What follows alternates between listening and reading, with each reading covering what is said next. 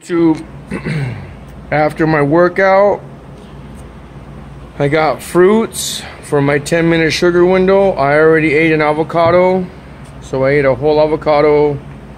I ate a peach. This is an apple. I got 2 oranges, and I have fish ceviche, 2 pounds. And I got chicharrones right here. A lot of them, probably about 4 pounds of chicharron.